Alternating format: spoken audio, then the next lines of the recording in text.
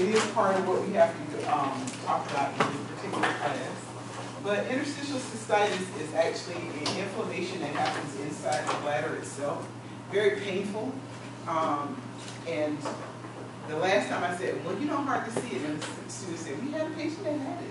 So I was like, I've been a nurse for a long time, probably had 5 patients in my whole life in the 30 years I had, because it's not something people use are hospitalized for. So, and most of the time that I worked in hospitals. So,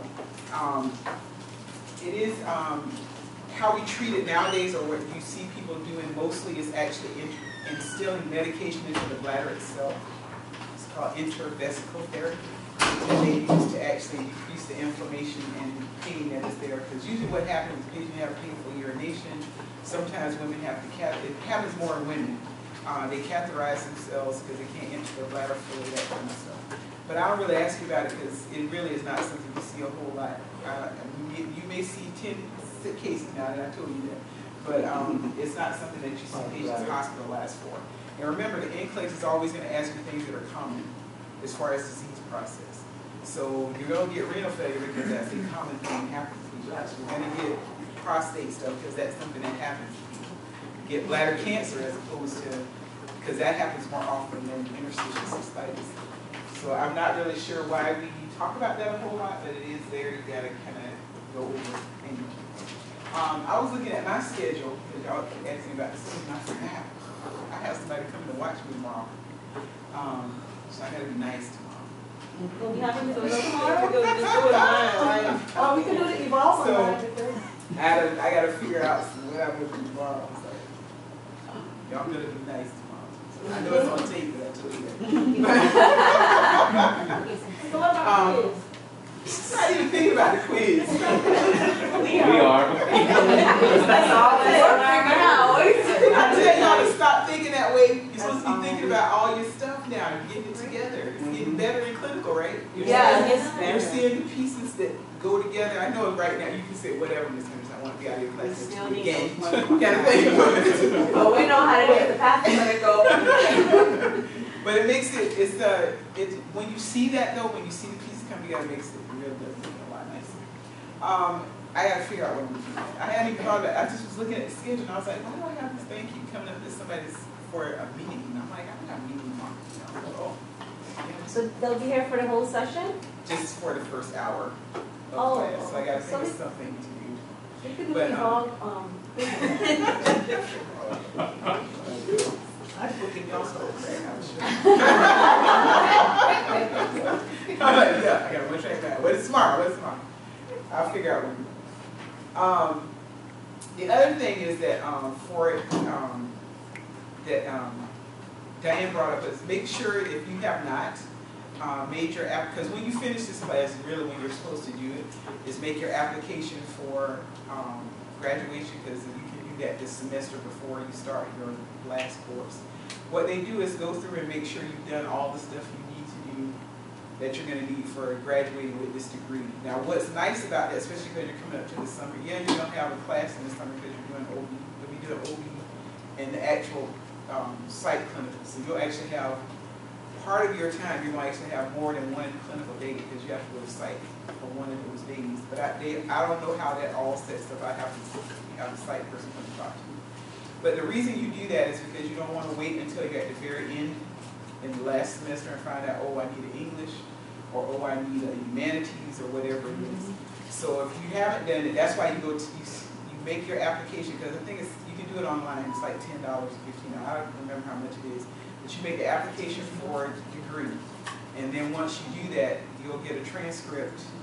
You can actually take it to a counselor. They can evaluate it and make sure you have everything you need to satisfy your degree. There are people that I don't know how they do it. They get to the end and they find out they need a class.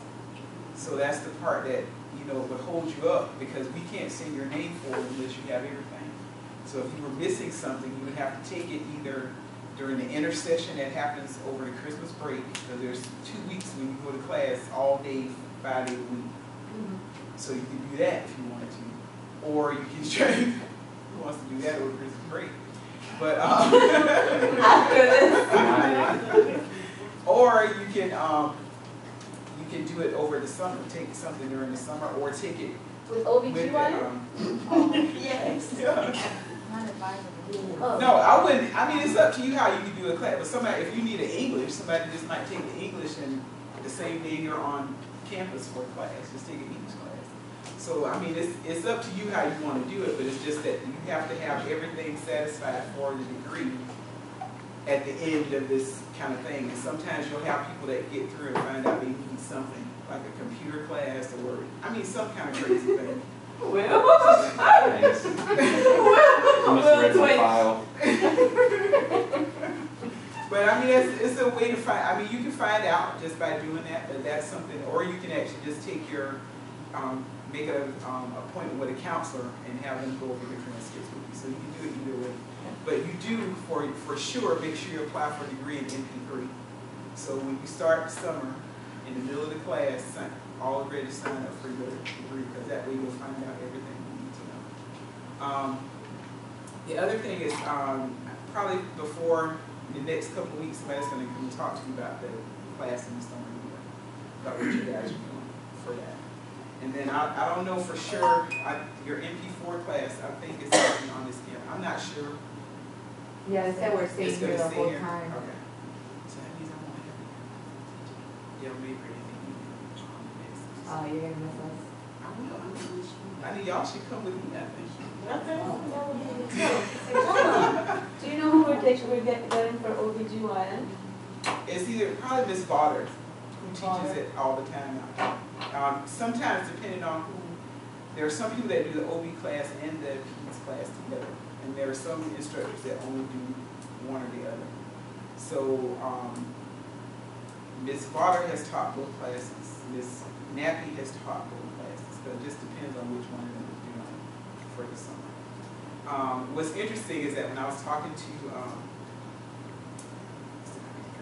Denise, who is doing the clinical, Ms. Williams is doing the clinical at Florida Hospital, she actually does OB. Oh, awesome! Awesome. That was her thing that she did before. So I said, "Are you doing clinical?" She said, "I don't know." Yeah, then she said, "No, I can't do it on Wednesday because y'all will keep me out of prayer meeting." I said, "No, you need to do a prayer meeting." so we got to figure out, switch that day around. So we'll see. But that's because next semester I have an evening class out here now, but next in the fall I have the evening class in Dale Mead. So. We'll see. So MP4 would be in the morning here with you? No. Y'all don't want me back, I know that. We know you.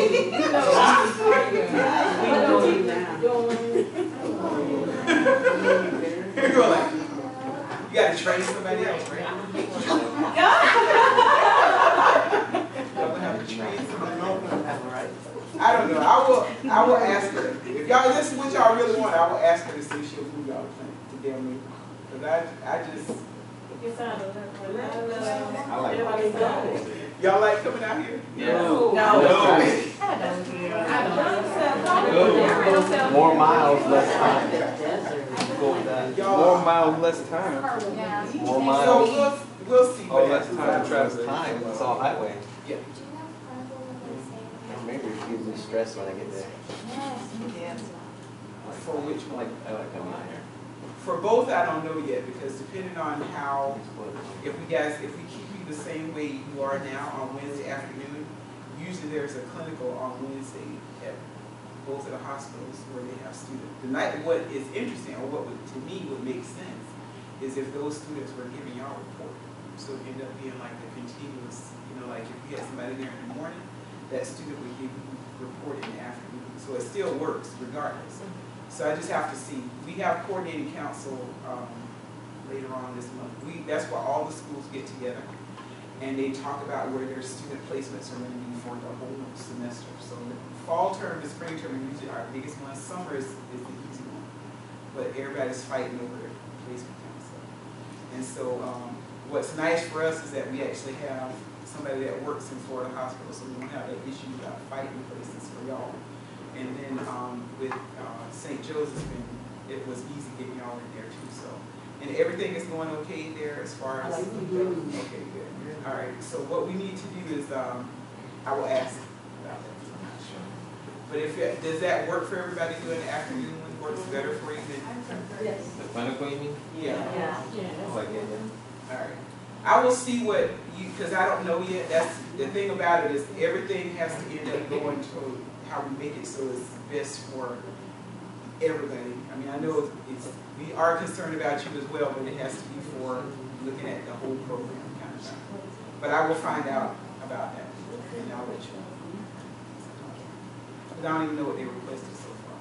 I just know it's Saturday morning. I got a page like at 7 o'clock tomorrow. I'm like,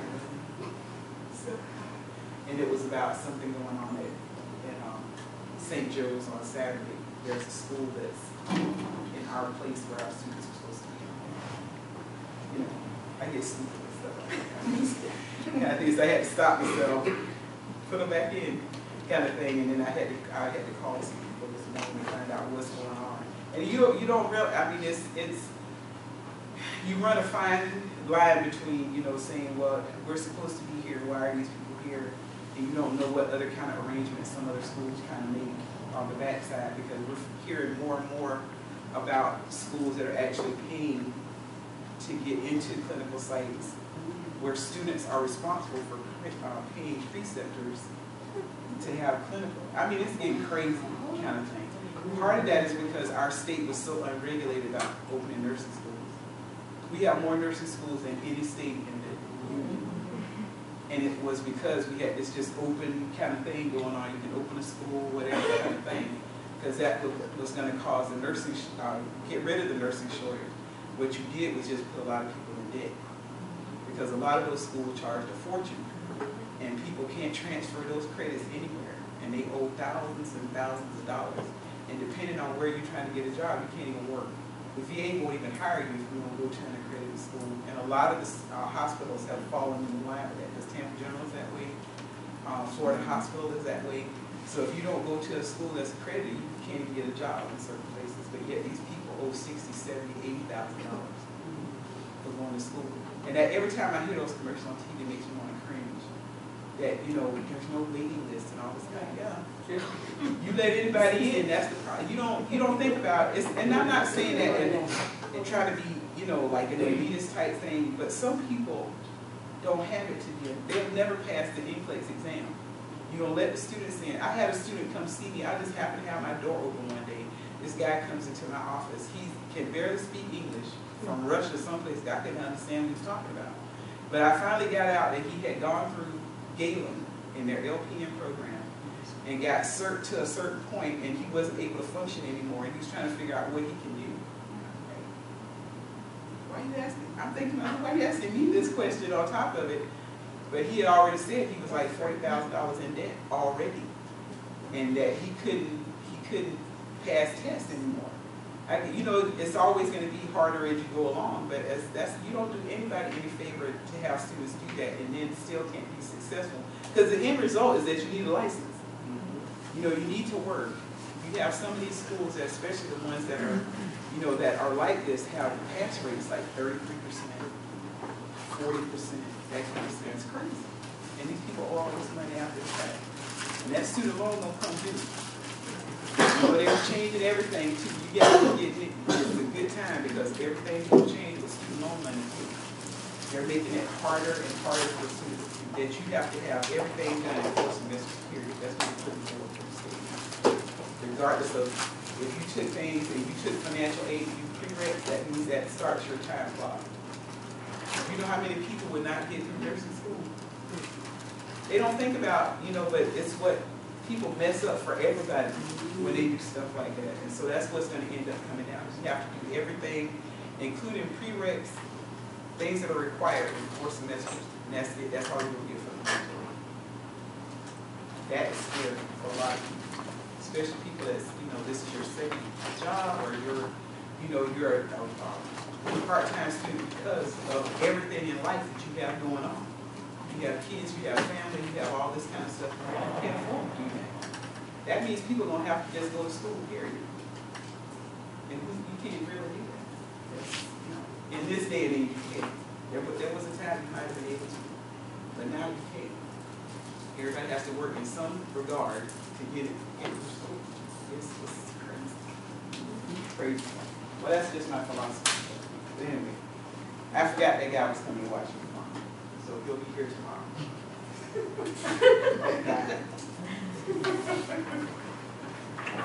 have to be nice because certain people make me crazy. No. I know.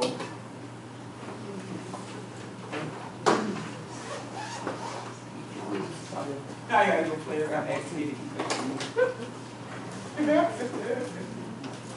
All right, we're gonna talk about these things that I have something for you for a point that you're gonna be doing some things for your.